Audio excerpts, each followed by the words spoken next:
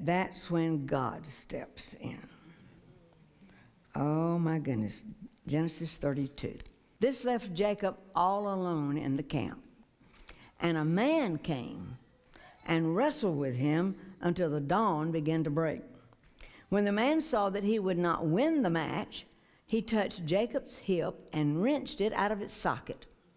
Then the man said, let me go, for the dawn is breaking. But Jacob said, I will not let you go unless you bless me. What's your name? The man asked. He replied, Jacob. Your name will no longer be Jacob, the man told him. From now on, you will be called Israel, because you have fought with God and with men and have won.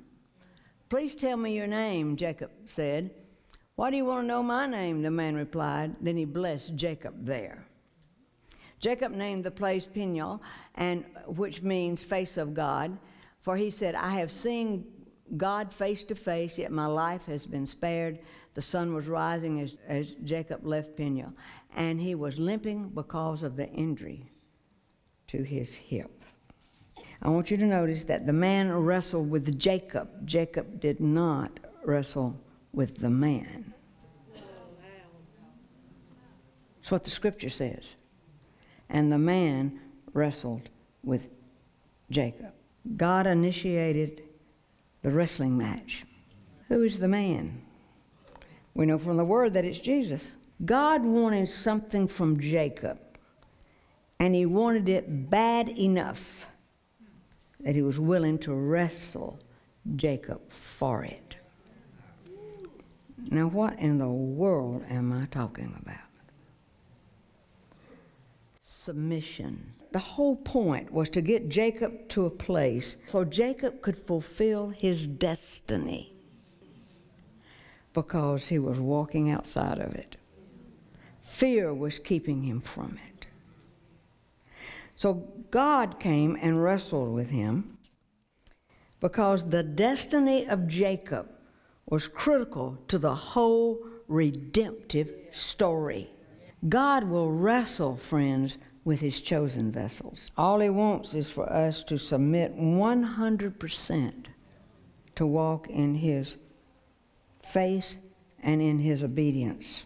I promise you, for the destiny that's on your life, God will wrestle with you. Verse 32:25, let's put it back up there. When the man saw that he would not win the match, he touched Jacob's hip and wrenched it, or dislocated his hip.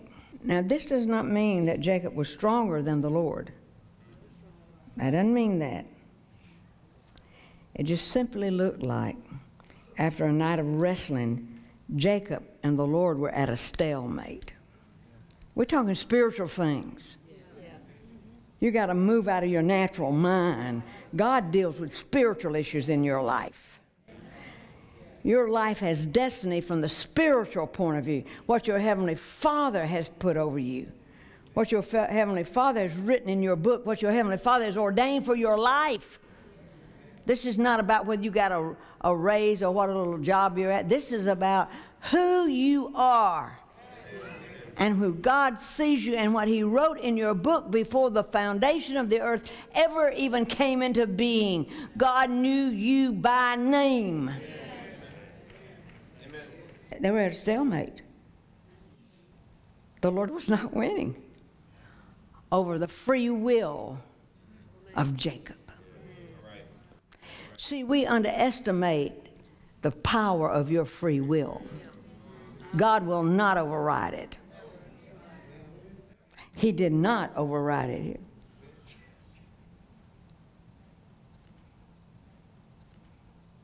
So the Lord touched his hip, dislocated it, so to speak.